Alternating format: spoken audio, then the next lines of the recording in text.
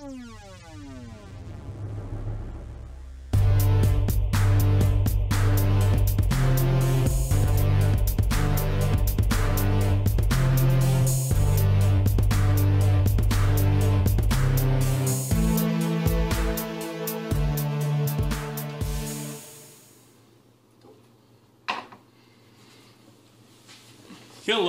and welcome to Food for Cossacks. No, Sergey, it's food for Vikings. Remember my Okay. show, you're the guest. Okay. So let's say it together. Okay.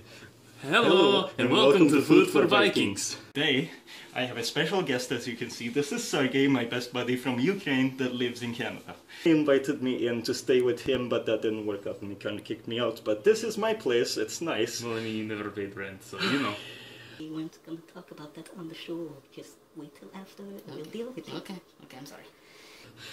Anyway, today we're gonna make a delicious and wonderful and fantastic pizza pierogi. No. It's Perogi Pizza. There is difference. The difference between a pizza pierogi and a pierogi pizza is a pierogi pizza is a pizza crust with all your tomato sauce, and you throw chunks of pierogi on it, you have something totally different. It's going to be delicious. We're going to have bacon and sausage and everything. Oh, I like sausage. Oh, I'm sure you do. Wait. Okay, let's just get cracking at it, shall we? Okay, let's go. So we pre-peeled some of the potatoes just to make things a little more easy and streamlined. I insisted that we save one potato so that I may show you the proper technique for peeling a potato. First you want to grab the little paper here. It's designed specifically for peeling. And then you just grab an edge, just do little tiny strokes. Just go all the way around the potato and just... Okay, first of all you don't use the paper for peeling potatoes. You use a potato peeler. You do it like this, you do it towards you. Make sure you get the shaft and everything and the little nubbies.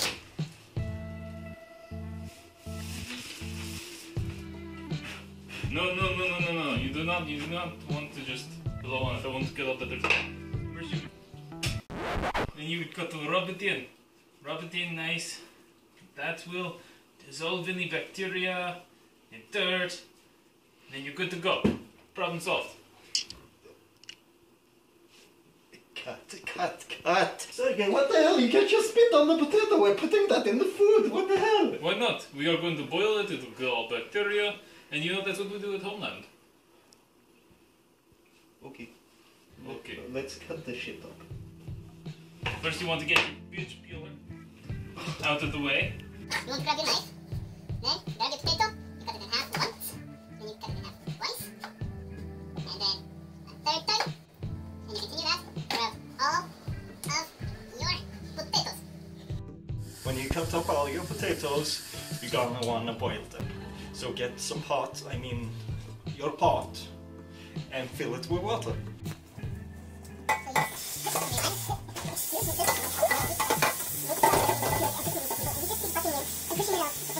You're kinda hurting my feelings. Listen, whose recipe is this? It's yours. I'm sorry. Exactly, so you must listen to me. When I tell you to do something, you do it. So you put it on the burner and you put it on max. You want to boil the shit out of it. Do we put salt? No, there's no way you put salt in it. Yes, What are you doing here? There's not enough water. There's nowhere near enough, there's not even halfway. So you put a lot of water, not a little bit, obviously. Okay, here you go. There is your pot. No. You don't put it on the little burner, you put it on big burner. Little burner is for sissies. Are you a little bitch? No, you're supposed to be a Viking. I'm just trying to conserve energy. Conserving energy means less quick boil. Do you want this to go quickly or not? Yes, I want it to go quickly. And there we go. It is settled. Why did we get Polish sausage? I thought we were gonna use Ukrainian. We are supposed to use Ukrainian sausage. Why did you go grab Polish sausage? It happens. We are making Ukrainian dish here. Why would you grab a Polish sausage? I know there's some debate between Perogi's original country, but you know what? Freaking came from the Ukraine. Came from the Ukraine. We use Ukrainian ingredients only. Okay. The potatoes were from Idaho. Never mind, just what do we do with the sausage? Okay, so first... Let's take off the wrap. Okay. God, it's just tough. Fast forwarding also. But when you start cutting it out, when you start cutting it out,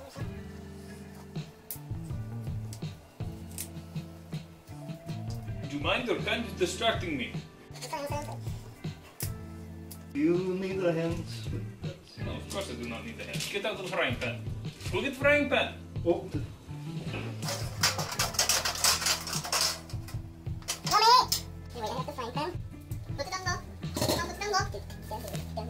so you take your frying pan out and you put it on the thing and you put it on low. Cut your sausage. Well, how do you cut it? Well, for starters, you want to slice it into little bits. As you're doing it into little bits, make sure they're about a quarter of an inch thick.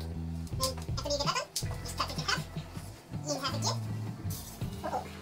And you got to be careful to watch your water while you're doing this shit, because sometimes it gets naughty and just explodes all over the place. So if you're cutting really shitty, let me do it. What are you trying to do? I am the lead chef here. Why are you doing this? That is not what you should be using. If you're going to use a cleaver, you at least want to use a real one. I was going to wait and give this to you gift after the show, but now I'm going to be forced to use it. That's so nice cleaver. Yes, yes it is. This was your gift, your welcoming gift to Canada, and now you're ruining it because now I'm using it angrily. Okay, so when you cut your sausage up, you want to move over to the bacon because we like to put bacon in everything because it's delicious. So let's have a look here. Oh, what are you doing? What are you doing? No, no, no, no. No, no. This was my pig. I am going to cut him. This pig was in my family for generations, man. Just let me have this. Okay. I don't ask you for a lot in this show. All I want to do... Cut my own pig, okay? Put that pig over there. What pig? What are you talking about? There's no pig. It's just a dish rack. Kale! What was that? That was dumb. Why were you trying to make me see things? Like... Anyway. So all distractions aside, before we start frying... I would like to say a quick little prayer in remembrance of this pig. He was in my family for generations. And, you know, he was always good to me. Unfortunately, he died of old age, and there was... What was that for? Anyway, let's just cut the shit and let's get cracking at it. You cut the bacon, it's quite easy, you just go chop. Then chop. It looks harder than it looks. I guess you wanted dices. Did you want dices? Oh. Anyway, just get it going, try not to cut your fingers. Yeah, I'm good. Now once you got all your bacon cut up and all your sausages, you throw it in the frying pan. Obviously. You want to use some oil? No, more than that. You just like squeeze it a little bit, and, you know, just pretend like you're going through the intestines of the enemy trying to find loot. Because sometimes they hide shit in their bowels. Some people are weird like that. Okay, so when you cut up all your chives, you want to move over to the onion, obviously. You don't even hit me with proper frying pan. You hit me with little bitch thing. This is a proper frying pan. You hit me with this. This will knock me out immediately. What are you trying to pull? I don't know, I just get passionate sometimes and I get carried away. I'm sorry. You know what, I'm sorry. I've been harder on you. I get passionate myself. This is cooking from my homeland. This is something that me and my family have been making for years. No one else has done it until we did. So I feel really close to home with it. So you know what? I'm sorry. I will go easier on you from now on. Okay? So when you cut all your vegetables and your meat and shit and you fry it all up, you mash your potatoes. To make mashed potatoes, you obviously need to put milk. What? You forgot the butter. Oh. Come on, mash all that. I'm sorry. Sorry. Just go. It's okay. I'm sorry.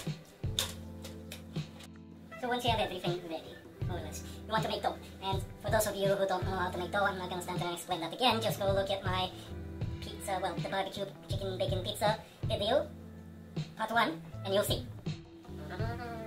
So once you've made your dough, you stop rolling it, and you put some butter on because that's going to be your sauce, because butter is delicious. You start putting your shit on it. So, if you will, and I will. You just get it all over there. Not all meat. We put it on the pizza there. So now we put the meat, all the sausage and the bacon, spread it around nice and evenly. You put it in the oven at about, I don't know, 350 Fahrenheit, 180 Celsius for 20 minutes.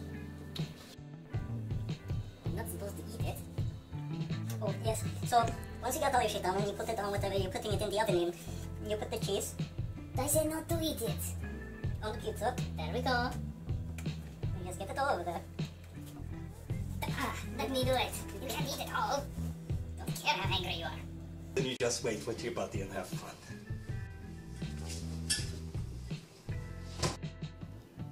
So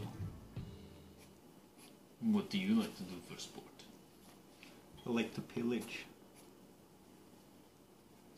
What kind of tactics are you using? Pillaging. As you can see, the Viking has no clue what the hell he's doing. Pillage your ex. I win. Viking. So what else do you like to do? Do you have a hobby, sport? I like to drink vodka. No, but I mean, like, do you play like tennis or badminton? It's fun. I play vodka pong every Saturday at noon. Okay, let's just check on the pizza. Okay. So, I'm pretty sure it's ready, so we'll have a look. Smells delicious. Oh, that looks good. Oh, that looks delicious. Oh, yeah. So once you have it out of the oven, let it sit for a little bit, and then you cut it up and you serve that shit and put it in here.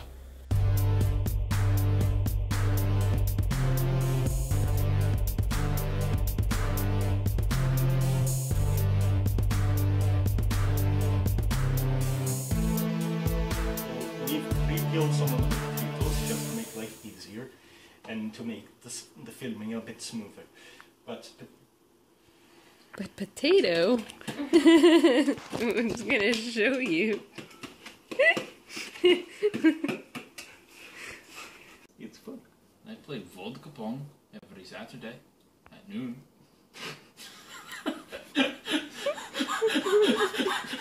That was good. That was so good.